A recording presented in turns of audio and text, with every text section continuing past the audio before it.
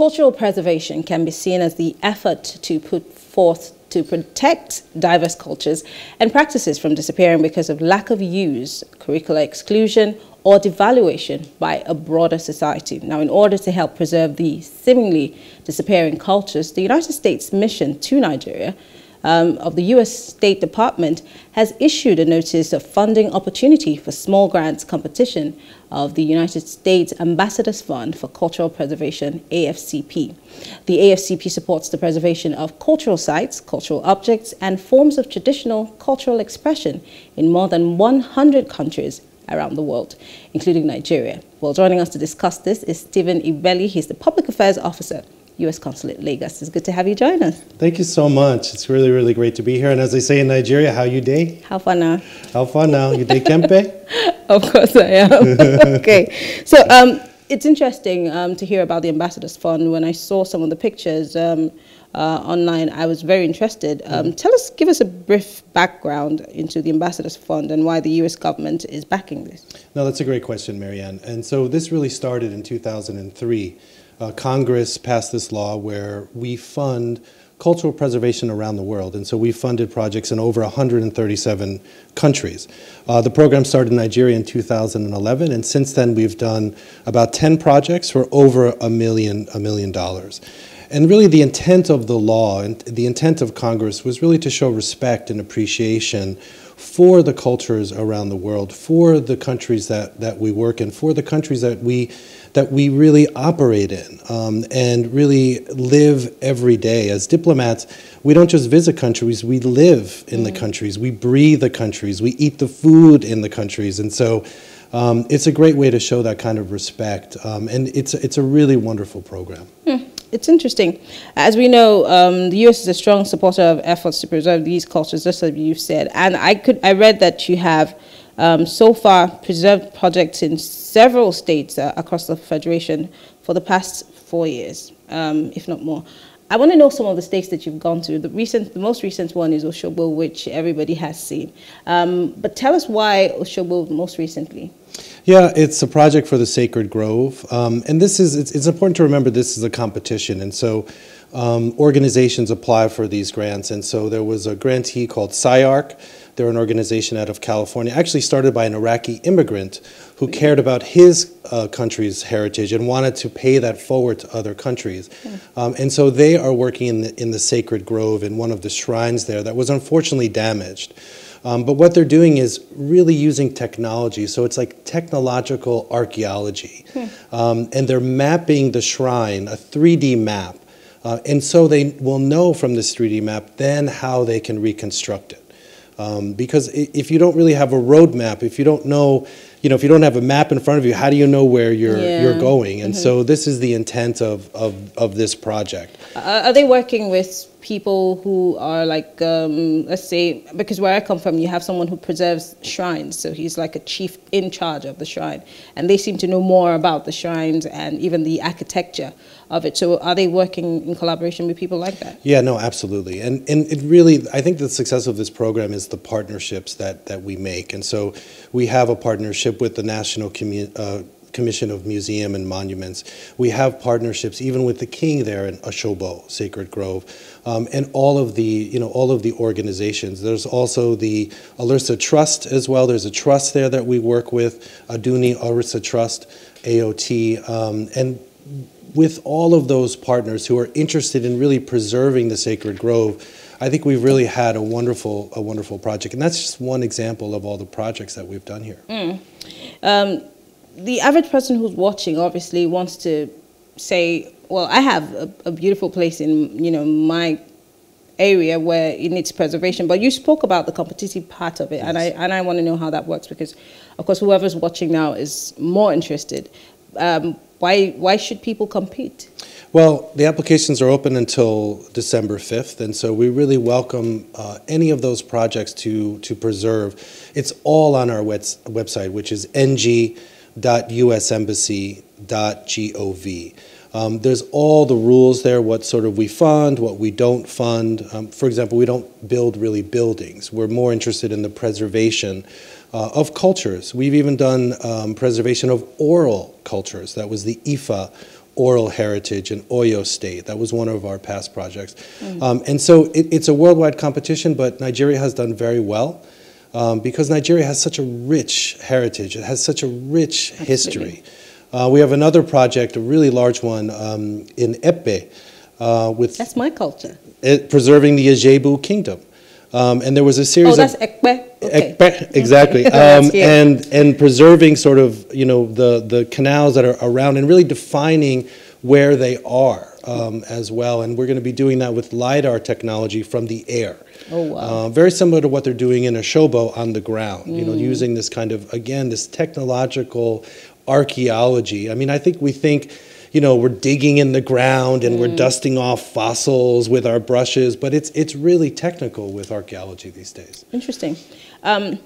One of the things that I find very disturbing about preserving cultures and traditions is the fact that we're basically justicing it because we feel that we're more civilized now, and so we tend to put them, you know, at the back. I've noticed that I've visited some places where the museums, the monuments are no longer really taken care of. These sites, I think 2 years ago I was visiting the old governor of the old colonial governor's home. It was literally dead. The building was almost falling down.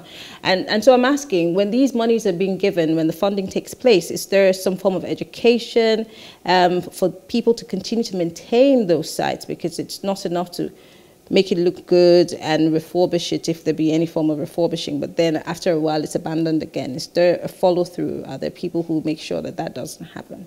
Yeah, no, that's a great question, Marianne. And part of a lot of the grants is training. In Oshobo, for example, they're training a new generation about how to take care of these shrines, how the construction methods, how they actually do it. And so there's always a component, and there's always a local component. With our Ijebu Kingdom grant, we're working with 3 archaeologists from Ibadan and also from Ife. So that is really the strength of this program, are these partnerships that we form, because it's not just an American NGO, it's not just the consulate, it really is a community. It really does take a village in some of these cases, and that is how you propagate these into the future. Because if you really want to know, where you're going as a culture, you need to also know where you have been, and to be able to really hold on to that cultural heritage, to really savor it, to relish it, and to bring it out. And that's really what we try to do with this fund.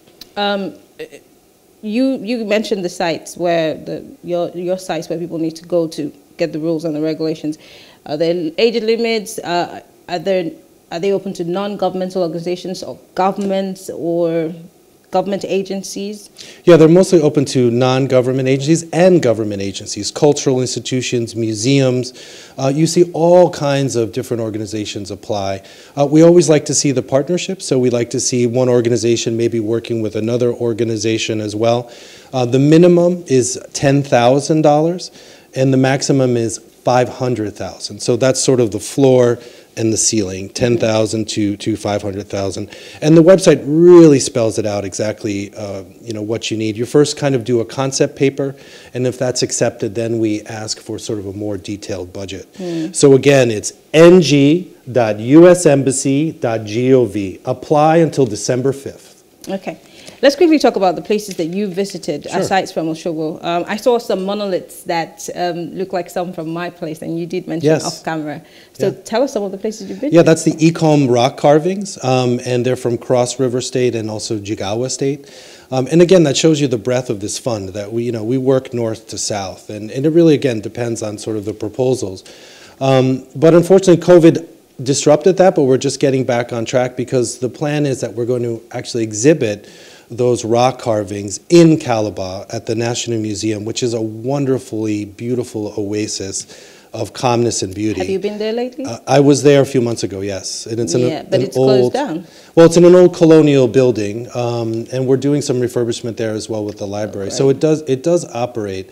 But they have a beautiful exhibition space, so we're going to do it there. And then we're also going to do it at the National Museum in Lagos. Oh, great. So you work with the AFCT, sorry, I beg your pardon, the NCTDA, that's the tourism guys? Do you work with the national museums and monuments? It's mostly the National Commission for Museum and Monuments. That's our partners, and really that's the entity that's also responsible for for the upkeep of these museums. And as a matter of fact, we're really getting close also to a cultural treaty with the government of Nigeria, and that will really set a framework for further cooperation. For example, the return of the Benin bronzes that are located in some museums in the United States. So we're really looking forward to making progress and signing that at a future date as well. Well, one more time, can we get that website before we go? Sure, ng.usembassy.gov. Okay. You've been here for some time. Where have you visited and what meals have you tried? Well, I've been to most of the states in the South. The Consulate of Lagos is really responsible for the states in the South. So Oyo, Ondo, been to lots of cities as well, Port Harcourt, Oyo. Did you try the bole and the fish in Port Harcourt? I had the fisherman soup in Calabar, delicious, very, very good. And so, yeah, I mean, we try all the foods everywhere we go. I think my favorite is probably, catfish pepper soup, like that as well. Ofada was, good, a little hot for me, very spicy, that was a challenge. But I tried and succeeded, I think, to some degree. Have you tried amala? Yes, I have, of course. Yeah, no, that's a signature. I mean, that's bring it. So yeah, no, but it's really wonderful. I mean, it's wonderful meeting the people. We have wonderful partners, really wonderful partners who are passionate about all of the different things we do, whether it's women in STEM. Whether it's the cultural, preservation, or whether it's working with young people or civic activism. We have over 8,000 alumni in this country from our program exchanges, and they are so active, so optimistic, and so energetic, and we just love working with them. It's beautiful, and I want to appreciate you. We're hoping that you keep us up to date with the more of these activities that you're doing across the country, because this is how we preserve our culture and continue to bring them to light. Absolutely. Stephen Ibelli is, of course, of the U.S. Consulate here in Lagos. We want to thank you for being part of the conversation. Thank you so very much, Marianne. Thank you for the great work. Well, thank you all for staying with us. We'll take a short break now to hear what Nigerians believe as regards of governors having a hand in the selection of their successors. We'll return, and I'll give you my take. We don't need to, we need to fight for ourselves. Let the masses fight for themselves. They should not say godfatherism for anything. They don't have any reason to say you have this person that will enter if you live there. No, I don't think so. I don't just think so.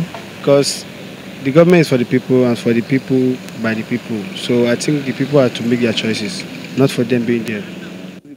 Well, thank you all for being part of the conversation. Don't forget, be part of the political process. Do not just get your voter's card, but join a political party today, whichever one you choose, wherever you want to join, whatever ideology you think the party holds, it would be good for you because you can be part of the decision-making in your community, in your state, and of course in the country. I am Marianne Okon, thanking you for joining us. Have a good evening.